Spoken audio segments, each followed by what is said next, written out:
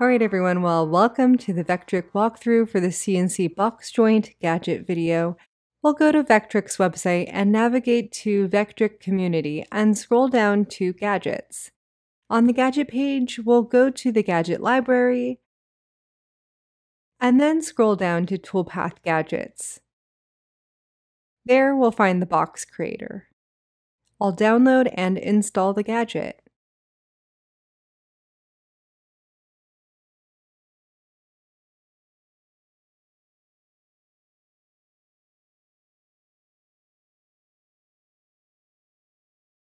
Now we'll go to our job setup and set up our material. I'll enter 48 by 24 inches and a ½ inch thick.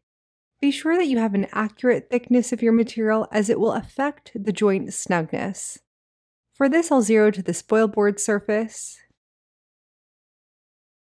On our top bar, I'll navigate to the Gadgets tab and click on Box Creator.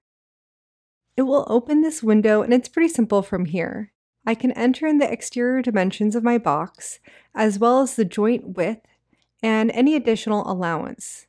You can select if you'd like it to have a lid or remove any side. I'll uncheck Make Lid, so there will be no box joints on top. Next, we'll select our tool, and I'll use an 1/8 inch bit, so the dog bone corner reliefs will be relatively unnoticeable. If you chose to include a lid, you can select if you'd like it to be a flat lid or have tabs. Now we can select our joint type, box or dovetails. Both are excellent choices, but note that since it's an imported toolpath, the way that the dovetail joints are created pose some limitations that we'll go over in a minute. After you're happy with these settings, click OK. If we zoom in, you can see the dog bone corner reliefs on the joints.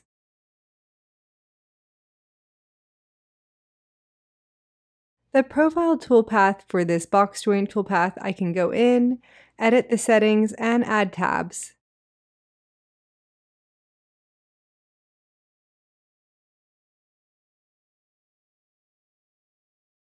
Once you're happy with this, you can export your G-code.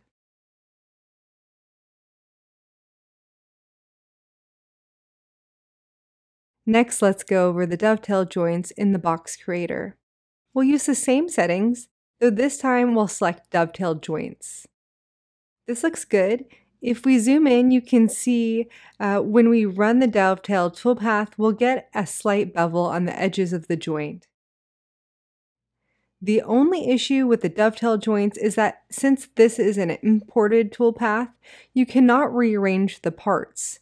To work around this, change the X and Y dimensions of your material to limit the space the calculator can place the parts into to achieve optimal nesting. Alright, so that's it for our pro tip video today. Thanks everyone for watching, and we'll see you in the shop. Can't wait to see what you make.